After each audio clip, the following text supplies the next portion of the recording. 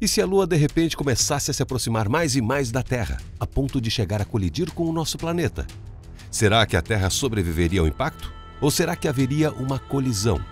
A Lua poderia se despedaçar com a gravidade da Terra? Como essa Lua em pedaços seria vista aqui da Terra? Este é esse. Isso é o que aconteceria se a Lua caísse na Terra. A Lua é o único satélite natural da Terra e o maior objeto luminoso em nosso céu durante a noite. É o primeiro e até agora o único lugar do espaço onde nós já estivemos. A força gravitacional da Lua é responsável pelas marés na Terra. Elas podem ter encorajado o deslocamento da vida do oceano para o solo terrestre. Essa força é responsável também por manter o eixo da Terra equilibrado, fazendo com que nosso clima e estações sejam relativamente estáveis. Resumindo, a Lua faz da Terra um lugar mais habitável. Então, o que aconteceria se a Lua de repente viesse com tudo em nossa direção? O plano da Lua de colidir e destruir a Terra seria despedaçado no momento em que ela chegasse ao limite de Roche. A Lua se despedaçaria sozinha, antes mesmo de tocar a superfície da Terra. E a visão disso seria incrível. Mas espera aí, o que é esse tal de limite de Roche? Na ciência espacial, é quando a gravidade que mantém um satélite intacto é mais fraca do que as forças das marés puxando-o para si.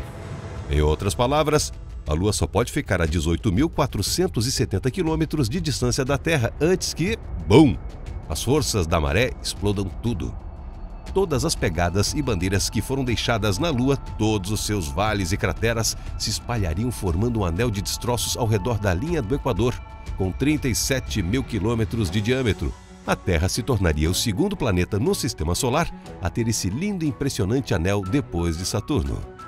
A diferença seria que o nosso não duraria muito tempo. Os blocos despedaçados da Lua, nosso antigo satélite, cairiam como chuva na Terra. Seria como se centenas de milhares de asteroides estivessem caídos sobre nós, devastando cidades inteiras. Assim que a Lua começasse sua trajetória em direção à Terra, o impacto nas marés seria tremendo. No momento em que a Lua atingisse o limite de Roche, teríamos ondas de mais de 7.600 metros de altura. Nosso mundo seria destruído por uma série de tsunamis, com uma média de 10 por dia. Mas por um momento, os surfistas mais corajosos poderiam aproveitar um pouco dessas ondas iradas. Por outro lado, isso poderia ser uma solução para aquecimento global. Com a Lua mais próxima, a rotação da Terra ficaria mais rápida, com nossos dias sendo cada vez mais curtos. As temperaturas globais cairiam e ninguém mais se preocuparia com as mudanças climáticas. Claro, não estamos considerando os asteroides que transformariam a Terra em cinzas. Aí não teria ninguém mesmo para se preocupar com nada. Mas não precisa ter medo. Na verdade, a cada ano a Lua tem se afastado 4 centímetros da gente. Então é bem improvável que vejamos aqui na Terra aqueles lindos anéis como os de Saturno. Existem tantos outros cenários hipotéticos de destruição para a Terra, mas isso é história para outro e se... Gostou deste vídeo? Então dê um like e não se esqueça de se inscrever no nosso canal para se manter atualizado e receber o melhor de esse todas as semanas.